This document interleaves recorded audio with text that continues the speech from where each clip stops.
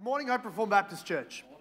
Good to see all of you. I bring you the greetings from the other churches in our, what is really a fellowship. It's sort of a national body of independent churches that come together for the usefulness of working together on admin things and administrative, legal sort of things. Anyway, that's the FECA, Fellowship of Evangelical Churches of Australia. We just met down in Adelaide this year, and it was my pleasure to be there and giving, obviously, your love to them. You didn't know they existed, but I gave your love. I hope that's okay. And let them know that, we were doing a prayer and praise time, and sort of what's the Lord been doing at your church, and I was really maxing out the time, just sort of not even explaining things, just listing the sorts of positive things that the God has been doing in our midst, and so praise God for all of that. One of the things which somebody thought that I misspoke and corrected me afterwards, but I had to correct him again. I said that we're on our way to hand out 50,000 gospel tracts into our community and neighborhood and country this year, and they were gobsmacked by that number. But praise God, you guys are doing it. Ruben does the counts on it, and he gave me an update in about mid-August that we were 20,000 through our goal of 50,000 gospel tracts, gospel seeds being planted into the soil of our community. And I announced it then and said we want to do 50,000 by the end of the year. And within a month, he told me, actually, we're up to 30,000 now. We're making headway. So that's 10,000 in 1 month. Praise God, and thank you for your work. Yeah, well, praise God. That's potentially 10,000 immortal souls that have now at least have the opportunity to pick up and read and hear the gospel explained in very clear, very potent language that they didn't have before. We're praising God and also praying that He would take those opportunities and light them on fire so that people are being converted. And we praise God. We know that is happening. Can you look with me to Timothy chapter 6? 1 Timothy chapter 6. We are on our last couple of sermons in this tremendous book. I have the joy of announcing to you this. I have taken up the courage and listened to the exhortations of my wife. She's been asking for this for years. I've wanted to. I just didn't quite have the spine, but we're going to start a series in the book of Hebrews together. Okay, that's the response I wanted. Very good. It's dense, it's heavy, it's Christ-centered, and it is God-glorifying. Very much look forward to us studying that together, of course, but we are yet a few more to do in 1 Timothy. We remember the context of chapter 6. If you weren't here a couple of weeks ago, we're very glad you're here, praise God. We're working through the book of 1 Timothy, which is Paul the Apostle's letter to young Timothy about how to pastor a church. And he's really giving them the foundational, most important principles that needs to be applied into a church. He's called the church, each local church, the household of God, where everybody has been born again, not everybody that comes into here, but everybody that is really a part of the spiritual house. They've been born again by God's Holy Spirit. They know and love the gospel and follow Jesus. They have the Holy Spirit of God by which they do good works, put sin to death, and then get busy in the Great Commission, which is God's mission and God's plan on earth through the church. And in that context, he's given all of these sorts of commandments about what the church should do. Last week and the week before was really in the context of Timothy, and through him, the rest of the church being warned to pursue Great Commission engagement, fighting the good fight of the faith, preaching the gospel, guarding the word of God, preserving a pure church, all the while fleeing from the covetousness that loves money. Covetousness and discontentedness that sets its heart on being rich. And Paul said, do not be in love with money. Don't even aim or hope or wish or dream about being rich. That mouth-watering dreaminess that you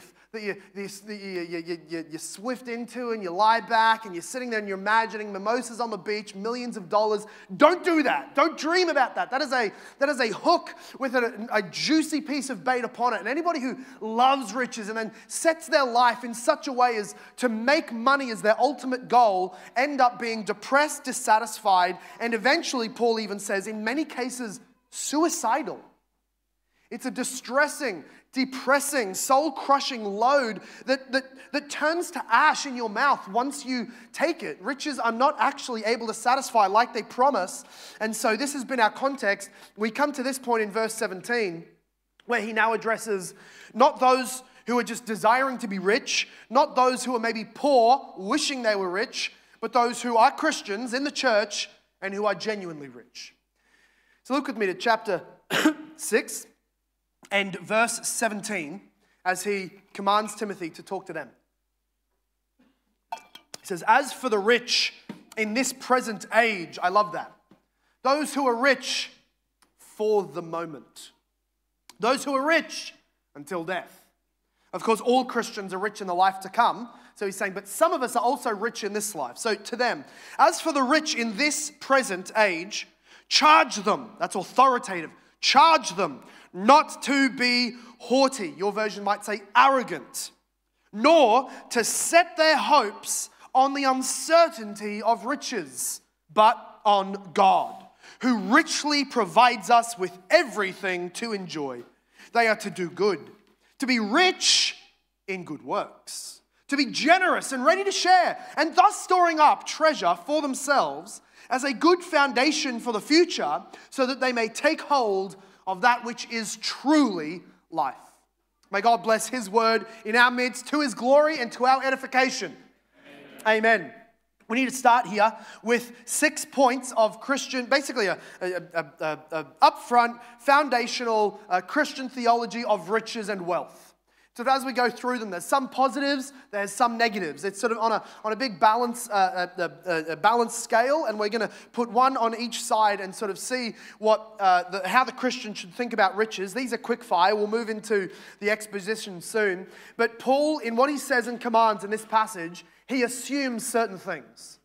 That if we just sort of start and go into application on therefore do these, we might miss a few things. So I want to make really clear the things that Paul is assuming as a biblical approach to riches before he then goes and gives us commands.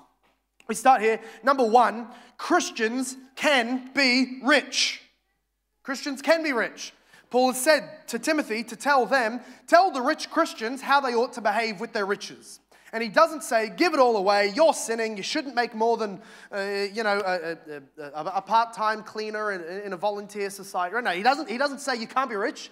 He's saying there's just certain things you have to do if you are rich. Some people say, well, Jesus wasn't rich. He goes, yeah, he's really rich now, though. Isn't he? He rules, he's the King of Kings and Lord of Lords, the last verse said. So it's not riches that are evil. Paul said it's the love of riches, the pursuit of riches. The love of money is a root of all kinds of evil. So Christians can be rich. Let's start there. No one is in sin just because they are rich. I told the earlier service, you don't have to come in here today, and as the offering bag goes around, and I know it's gone, so you can chase after it, and you go, oh, I'm rich, I'm really rich, and I need to give away all of my money and all of my funds and sell my Ferraris. You don't necessarily need to, but you are welcome to.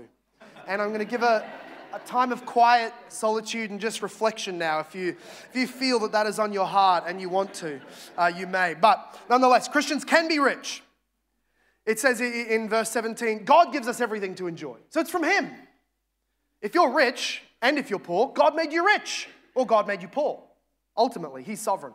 Number 2, though, Christians can be rich. Number 2, riches tend to make you arrogant and not trust the Lord. Riches have a gravitational pull.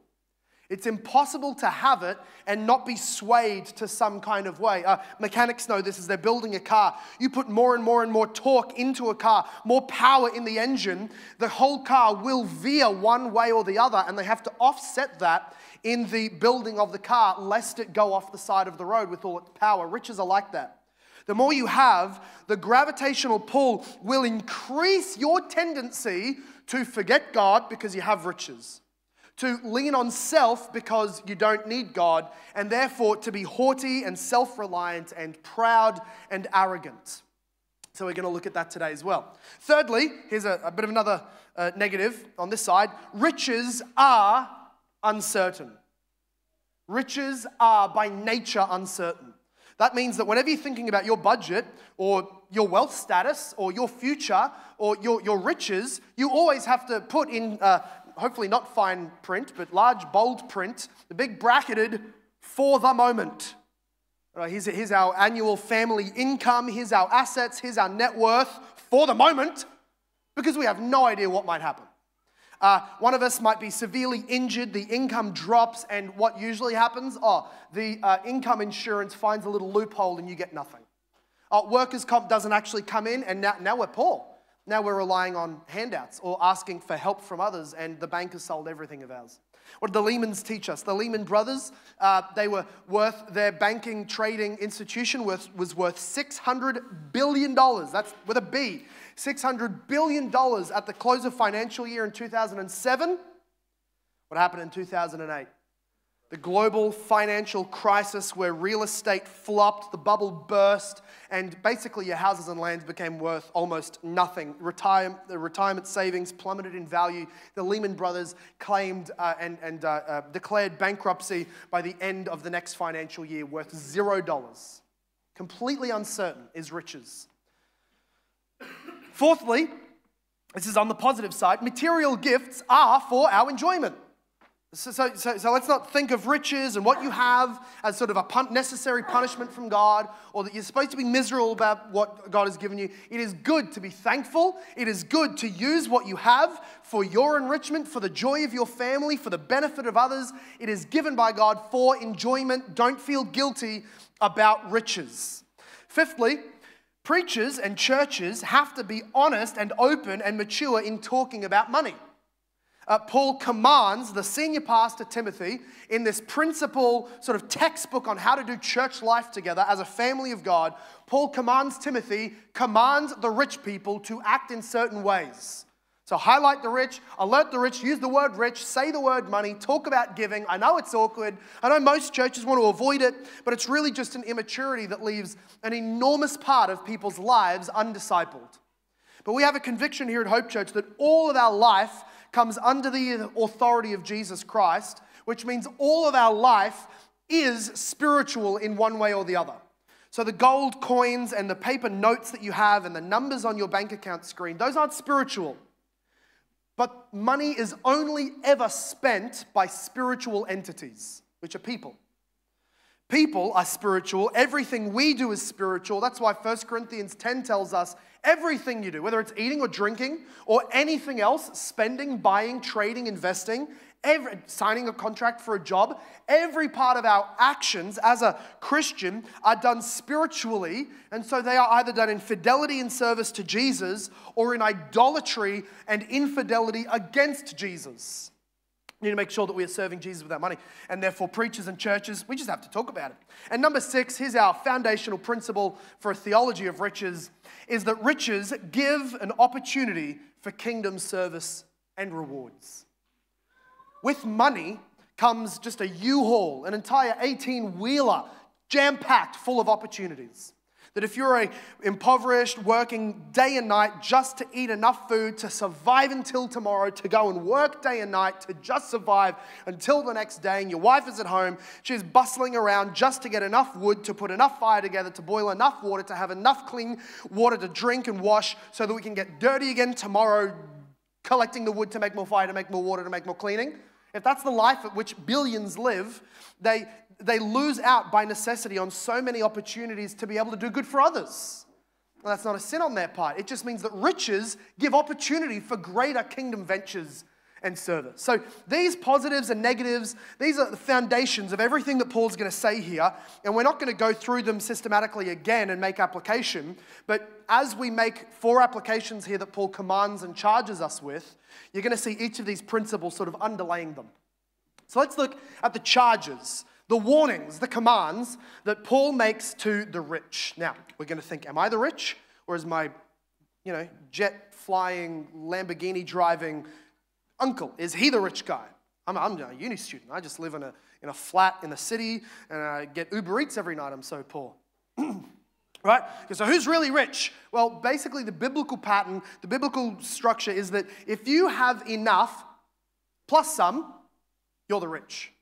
If you have any excess and you're not in the position that we were talking about before, just eating to get to tomorrow, relying on God, hoping we get through. If you have the ability to budget out needs, and I mean needs, like remember what we said a couple sermons ago?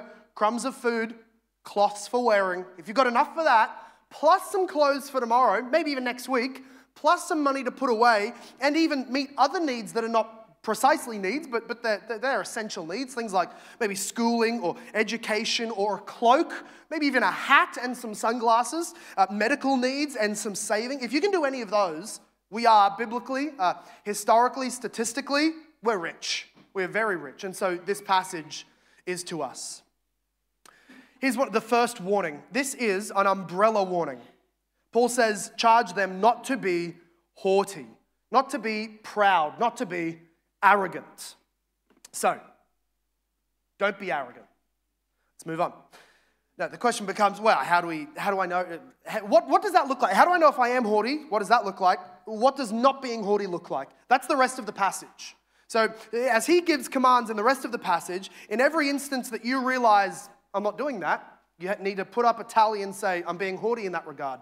Being pride in that, I'm being arrogant in that regard, and I didn't know it. It is my experience as a pastor that most people who are proud, not me, but most other people who are proud, thank you, they don't realize they're being proud.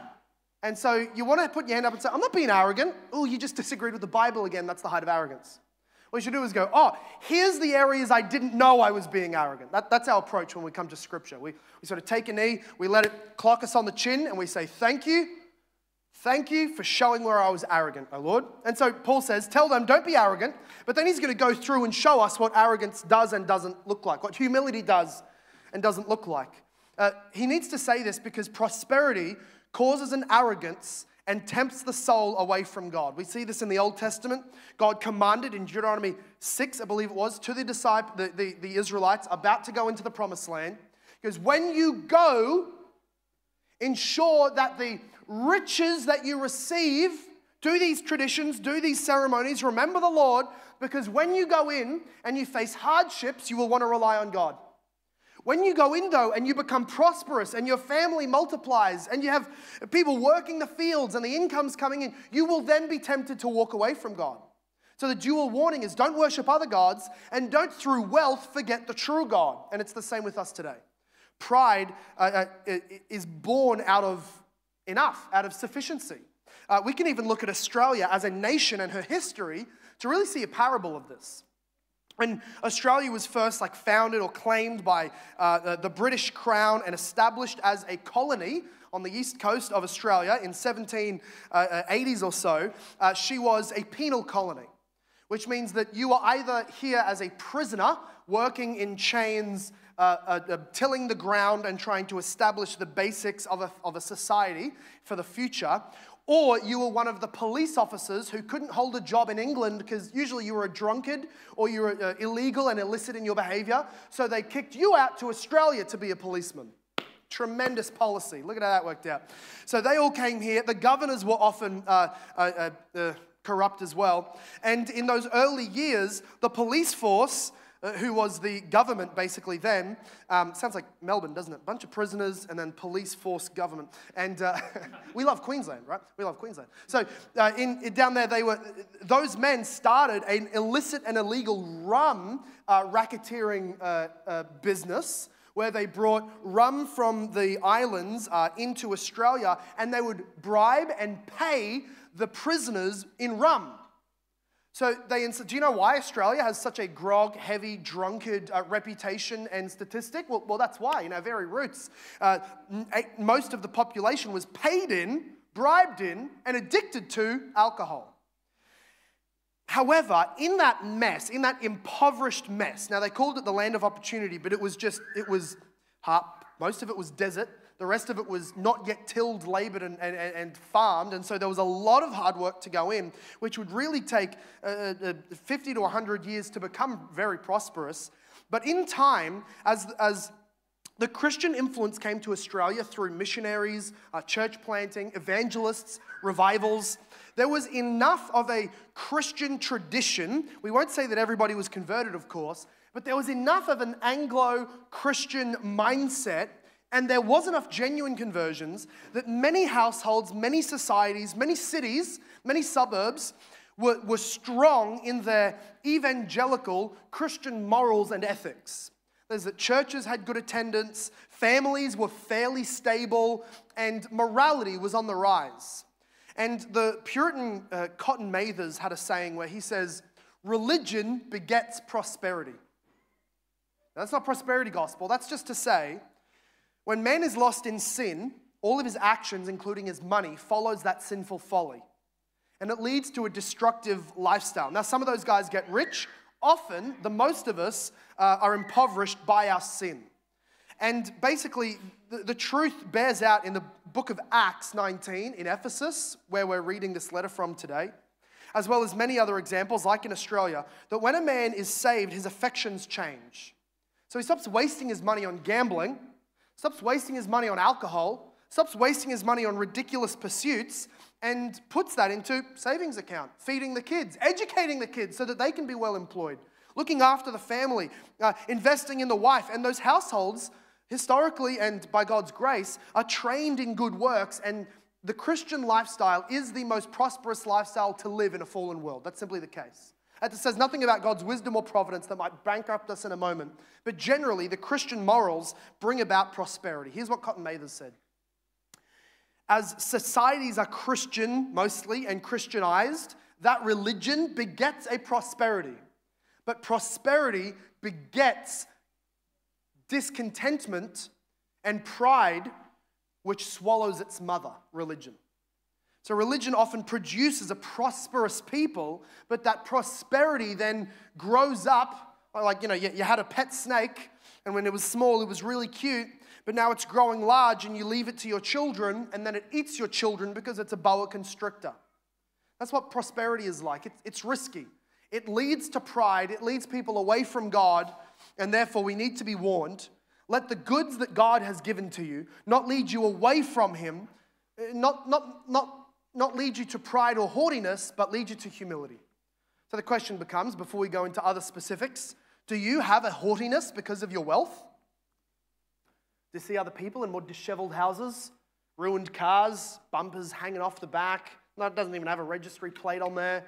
The kids come to school without shoes, without jumpers, stained. You see other houses just run down. And is your immediate response, they're less godly than you? They have to be. Look at their poverty. That you're more godly, you're more righteous than them because you have much. Maybe even compare yourself to your past self. When I was younger, I was struggling financially enormously. Now I'm doing very well financially. I must be more sanctified. That's a tricky thought, a tricky trap, and it is not at all true. So, we need humility to not think of ourselves more highly than we ought simply because of our riches. Paul then says, number 2, instead of being haughty, be humble. Number 2, it's don't set your hope on your wealth. Set it on God. Look at what he says in verse 17. Nor to set their hopes on the uncertainty of riches, but on God, who richly provides us with everything to enjoy. Pride, which comes from prosperity if we do not submit it to the Lord Jesus Christ. Pride sets itself up, and riches set themselves up, and the prideful, unwise man and woman will set their hope in those riches that are developing. Hope is, in biblical terms, a sure belief about the future. Whatever you believe the future holds for you, and whatever optimistic or positive views you have about the future, that is your hope. The question becomes, what is your hope based on? So for the rich, they believe prosperity, wealth, inheritance for my grandchildren, safety from poverty and all of that. I'm free from that. That's my future. That's a good future. That's a good hope. What's it based on? Well, it's based on my riches. Look at my bank account, look at my treasures, look at my worth, look at my net income, look at my investments. That is the grounds of my hope of a positive future. And Paul says that is a shaky, quickly to move, uncertain foundation. I have a friend who was an abseiler and a rock climber, and he had 4 broken ribs and a cracked vertebrae, which tell the story that you want to put your anchor in something more solid than yourself. When you're climbing rocks or swinging down rocks, maybe some of you have done that, maybe some of you have stopped doing that and you limp, and we can see the connection. But young people, especially Aussie young people, white people mostly, but have these weird hobbies. And one of them is rock climbing, and don't know why. We have lifts now, we invented that. We kind of solved the lifting situation. But anyway, they do it for fun. It's like when people go camping for fun. We solved camping. It's called a house. Now, we like pretend technology doesn't exist, and that's our hobbies. So anyway, it was like pottery making. Anyway, stop pretending to be poor for fun. So anyway, these rock climbers, they have to anchor their rope, their eyelet, their anchor into something very solid, or they will plummet and fall. And I had a friend who had put it into something that was actually a moving rock. It was not solid, and it came down after him, and he fell. And this is what rich people are tempted to do, is believe that their riches are a solid rock in which they can anchor their life and their prosperity and their future. And Paul says, riches are so uncertain. They can come tumbling down after you and leave you at the bottom of the ravine. Rather, we are to set our hope on God. Set our hope on God. That is that our hope needs to be set on the fact that God is unchanging. So he can't move, our hope can't move. God is a good giver of gifts for me to enjoy. That's what the verse says. I set my hope on God because he's a father who loves to give me things to enjoy. Does that make a lot of Christians just a little bit uncomfortable? God gives you stuff to enjoy for your family and your neighbors. He wants you to be happy. He wants you to be joyful. He wants you to have mirth, this joy that laughs and celebrates and has thanksgiving and feasts with people. That's a Christian ethic? Absolutely it is. In the Old Testament, there was one required fast. There was many required feasts. Amen, someone. We believe in that at Hope Reformed Baptist Church. Go home, eat the meat, drink the wine, enjoy the friends, sing the songs, praise God. That's the command of the Old Testament often. Hallelujah. God wants us to enjoy it. He doesn't just want us to enjoy it. There's other responsibilities. But part of the reason he gives it to us is to enjoy. And when you know that, you can look to God. You can say, you're unchanging, God. You have given me some things to enjoy, but you may take it away when you please. I've read the book of Job. I know you can take it away if you just want to use me to show your own justice and sovereignty to other people. You can have me killed if you want to, Lord. You can remove my ability to work. You can let a financial downturn like a moth eat through all of my savings. You can do as you please, Lord. But at the moment, I thank you for my gifts. I enjoy my gifts. I use them in godly ways, as we're going to see. But that kind of hope that I'm prepared for, I will have what I need to eat and what I need to wear, I have that hope set on God, which means riches come and go, but my hope doesn't move. Our hope should more precisely be, as Hebrews 6 tells us, our hope is set on Christ. Our hope is set on God in Jesus, our Christ. Hope is an anchor for the soul. Wherever your hope goes, it's like it drags your soul along with it. If your hope is on this earth, then the earth's corruptions will drag your soul downward. If your hope is on Jesus Christ in heaven, then Jesus will lift your soul upward. And Hebrews 6 tells us that our hope is Jesus, who has set an anchor for our soul beyond the curtain. That is, beyond the grave, in heaven and glory. Because God, in all of his love and grace, came to the world in Jesus Christ and lived the life that we were commanded to live and gave us a perfect righteousness. And then he went to the cross and took our sinful humanity. And he went to the cross and died under God's final furious wrath. And then he rose again, declaring, I've paid for sin, I've accomplished the law, and I open up heaven's gates for anybody that comes to me by faith. Jesus was raised up in the ascension into heaven, and now anybody that believes in him, trusts, all Christians have this invisible spiritual anchor union with Jesus so that our hope and our soul is set on God in Christ Jesus. That's an unmovable anchor. That's an imperishable riches that is set for us in Jesus Christ. And Paul commands this mindset, or more specifically, he commands Timothy to command the rich this mindset. Let's move on to the next one. We are to be humble, not haughty. We are to set our hope on God and therefore be content with whatever he gives us. Thirdly, we are to be rich in good works. This is Paul's commandment through Timothy. Be rich in good works. That is, as much money as you make, your good works for the kingdom should increase in a correct ratio. In an exponential ratio, I would like to say. That is that our good works that he's talking about in this context is not just general good deeds. He is specifically talking about monetarily good deeds, financial giving. So use your money, he's saying. Let them be rich in good works. They know how to be rich in the world. That's how they got rich. You know how to save. You know how not to blow all of your money. You know how to put things in a certain account. You know how to, maybe, worst case, you know how to employ a financial advisor or somebody to manage your money. Or you're good at least not blowing it all. Paul says, use those wisdoms in a spiritual sense to be rich in good works. The good works are specifically the use of money for the advancement of the kingdom. The use of money for the advancement of the kingdom, that is the advancing of the Great Commission. I love people, so I help them. I love God, so I serve Him. And the full coalition of both of loving God and loving man is the Great Commission, where we preach the gospel to glorify God. So if I can use my money, if I have money, Paul wants me to leverage it, to think strategically, not just in the moment. I suppose I could give some to, we're doing the prayer again. I'll put some money in the bag. Or, that's right, I should transfer $10, whatever I've got left in the account. That's in the moment. That's not strategic.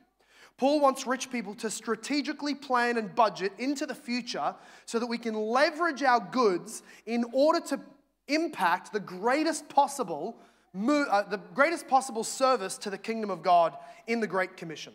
So I wonder, have you done that? Have you sought to be rich in good works?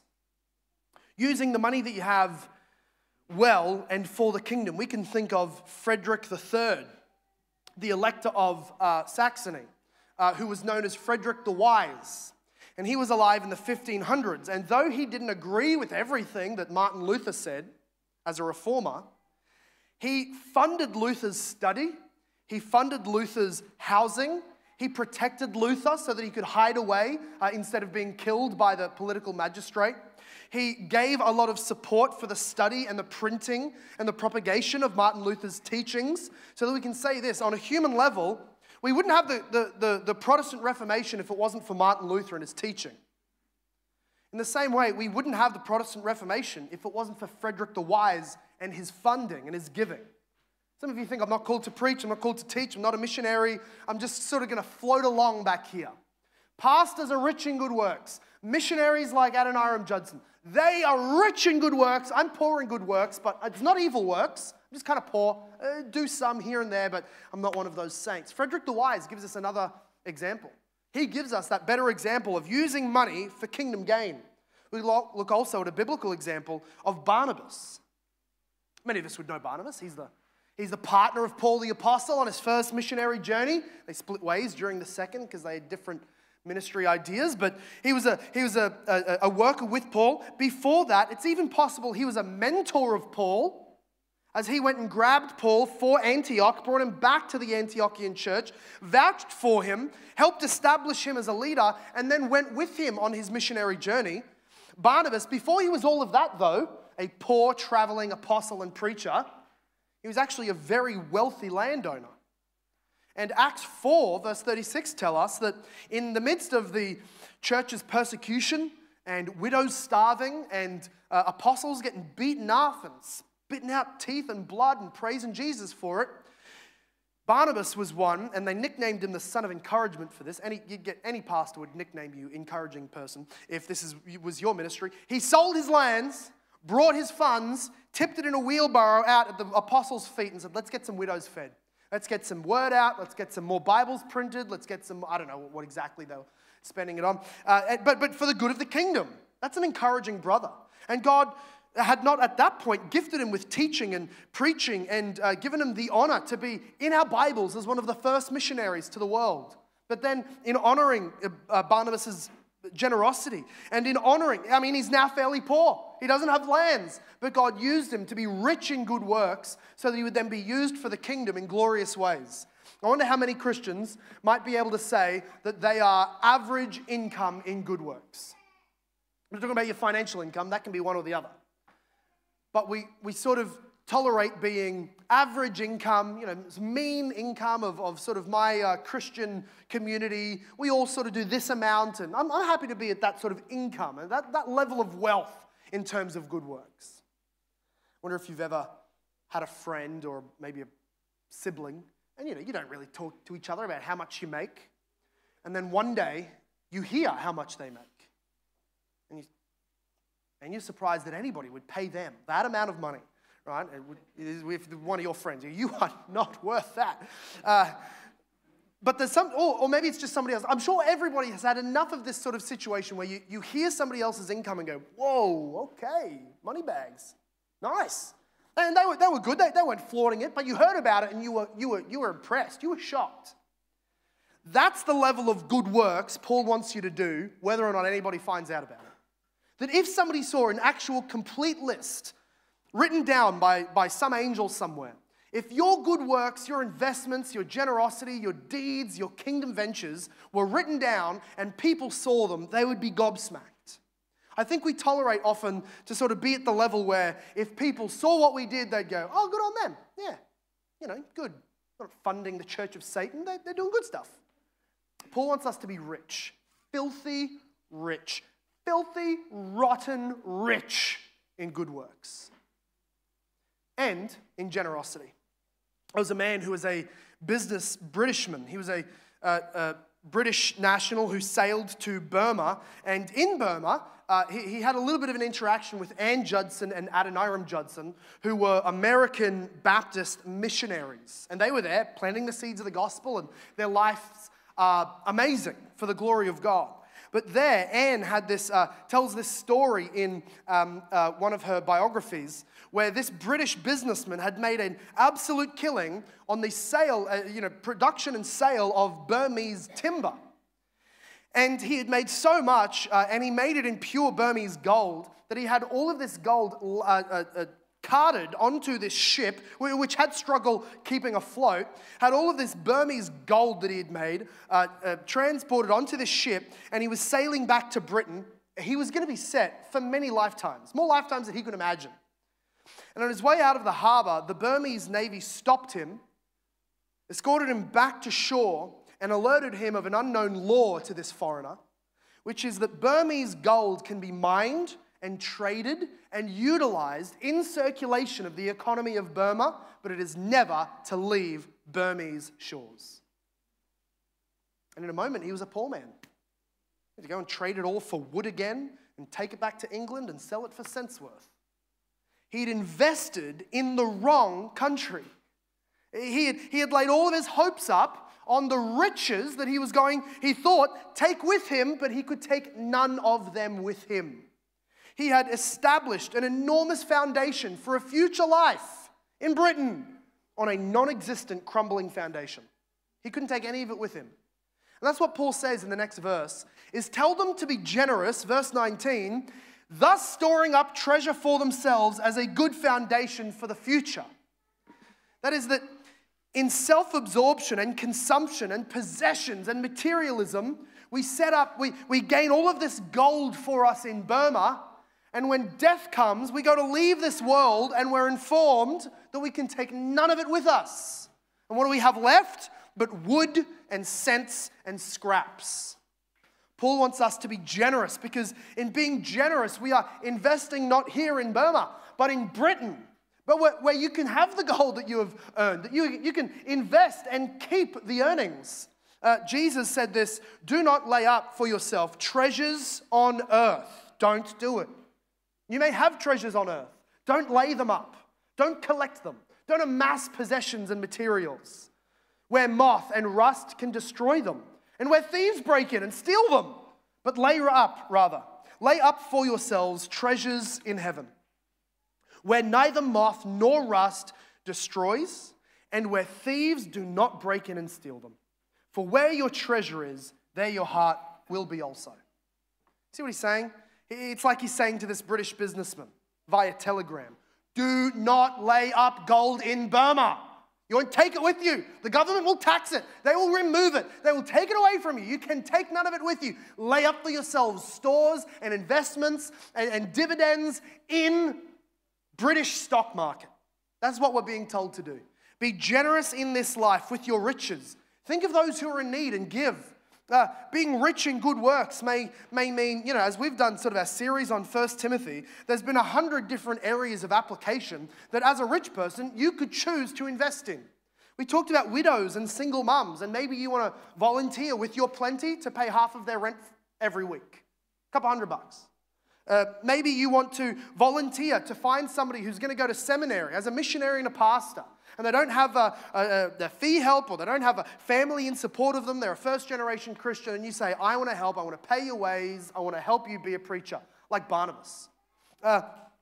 Maybe you're thinking about the building fund that we're trying to raise so that we can get somewhere that everybody can fit in one service again, and more people can worship Jesus. There's an opportunity. I mean, there's more than I could name, and I'm not going to make an extensive list so that you don't think I'm making legalistic commands. But are you leveraging, budgeting, planning, and scheming to be rich in good works and generous towards other people so that you may store up a good foundation for the future?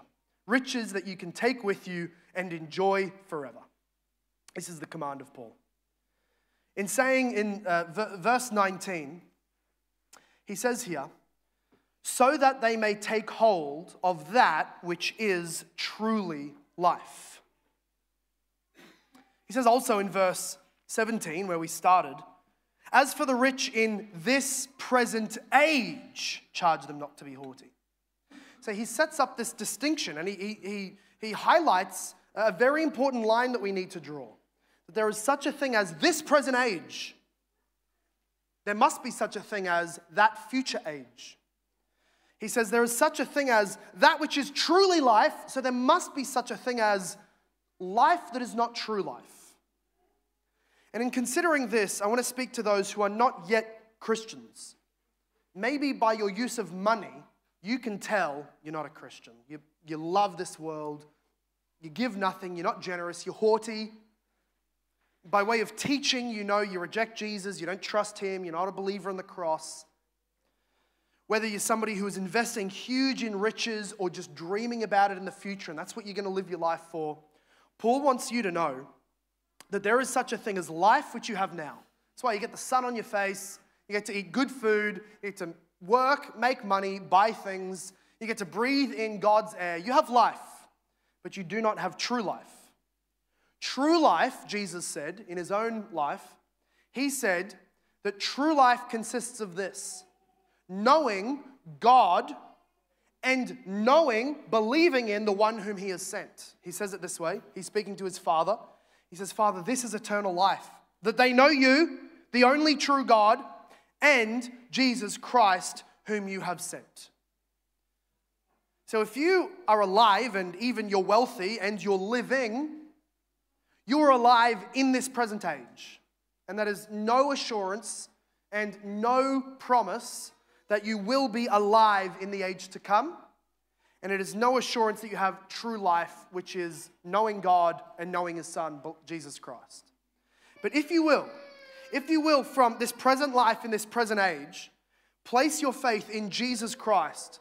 You must know the one true God who made you, and then who justly could condemn you for all of your sins, but you believe his word, which says that he came in his Son as a human to earth to fulfill all the commandments for us in the law, to pay off all of our debts that we broke the law of, and then raise back to life after his sacrificial death to secure eternal life in the age to come, that which is true life. He earned all that and secured it for us in his resurrection, that Jesus who is man and who died is now King of kings and Lord of lords.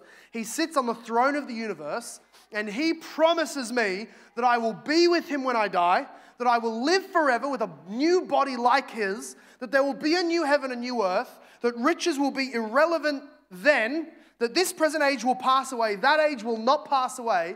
If you believe in that God, you believe in Jesus Christ whom he has sent, then regardless of your financial status now, you can be forgiven, you can be cleansed, you can be alive by the Holy Spirit, and you will have true eternal life right now and in the age to come. This is the most important consideration. This is the most important accounting you will ever do. Has this life been given to Jesus so that I may have true life in the future age to come? Because that will last forever, either in heaven or in hell. Let's pray. Father God, we do thank you. This text reminds us everything we have is from you. We may use it well or foolishly. It may be a real bind and a weight around our neck because we've got on ourselves in all kinds of debts or precarious living situations. But nonetheless, you are the giver of all good gifts. We thank you for what we have. Some of us have more than others. Some of us have much less than the average person around us and even in this church. But whatever we have you to thank for it. We ask, Lord God, that those who have much, even in comparison to others alive today, we're all rich historically speaking, but even those who have much now, would you help them to utilize their multitude of opportunities, their manifold and various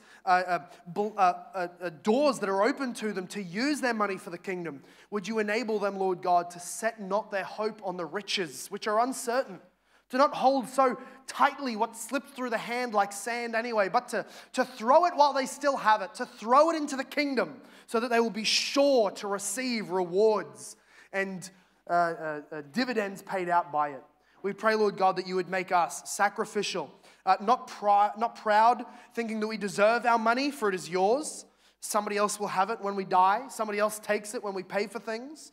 Please, Lord God, help us not to be proud, but humble, zealous for good works, investing in the life to come, and leveraging our goods for the sake of kingdom growth.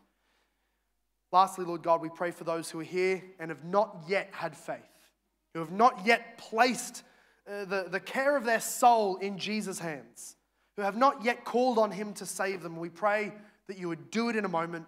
You would give their hearts that light and life of faith so that they can receive everything Jesus has done for us, to trust in him and to be found with eternal life now and forevermore. Father God, we thank you for all of your love and grace to us. In the wonderful Savior's name we pray. Amen.